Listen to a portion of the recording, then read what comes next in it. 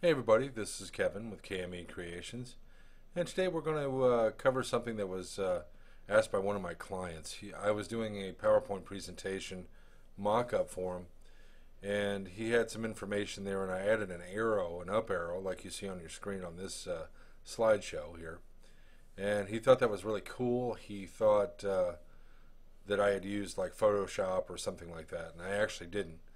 I just actually created a object in PowerPoint. So let's go ahead and do that. What we're going to do is we're going to go to Insert and we're going to go to Shapes. Now, when you click on Shapes, you're going to have all types of different shapes here. And the most common arrows that I normally use, real common for me, is usually the block arrows. And I'm going to go ahead and select one. And just going to go ahead and just kind of place that. Oh, let's make it like that. Okay. So there we have our arrow. And now you can resize this any way you want to. These little yellow nodules here, you can make this, let's see if it'll let me do it. You can move it up, move it down. Oh, I don't know. That looks kind of cool there.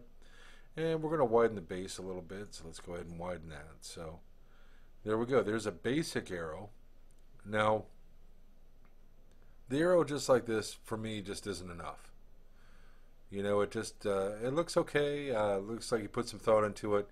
But let's really give this some flavor. Let's go ahead and format shape. You do that by right-clicking on the arrow and format shape. And we're gonna add some gradient to it. And my predefined colors are already in red. So we're going to add some red there, and let's leave the white there a little bit. Let's take the brightness down a little bit, though. Let's do a little bit less bright. There we go. And that looks okay. It looks okay like that. If we wanted to just leave it like that, we very well could. And again, in my previous tutorial, we can add text in here if we wanted to. But let's take it a step further. Let's go ahead and right-click on that again. Let's go ahead and format shape. And let's go ahead and let's see. We're going to change the line color. We're going to make that a solid color, and we're going to make it, let's make it a red. And then we're going to do a line style. Line style is fine. Line color, we just change that. I mean, it's okay, but it's not really the color I'm going for. So let's see if we can make it a little bit darker. There we go. That makes it a little bit darker. So now what we're going to do is we're going to go to 3D format, and let's really make this thing pop. We're going to add some bevel to it. There's our top, there's our bottom, and our size is fine. We can add a text box later. If we want to add a shadow, we can add a little bit of a shadow. We can go with the outer, the inner, or the offset bottom. Well, let's go with offset bottom. Doesn't look too bad. You can see it right there. Now let's go ahead and do some 3D rotations on here. I have to go back. I didn't have it selected, so let me go back into format. And 3D rotation. So we can go with our predefines, which are like so. I mean, these do look pretty cool.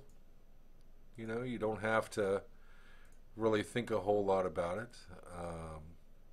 You can go ahead and use those. Or we can just go ahead and change however we want this to look. So we go back to no rotation. That's our normal one. If we want to put a 3D rotation on it, we can add our rotations just by doing that. And there you have it. You can go ahead and make a arrow for your PowerPoint presentation. Looks pretty cool, pretty cut and dry. Don't forget to save your work. And thank you for watching. Have a good day.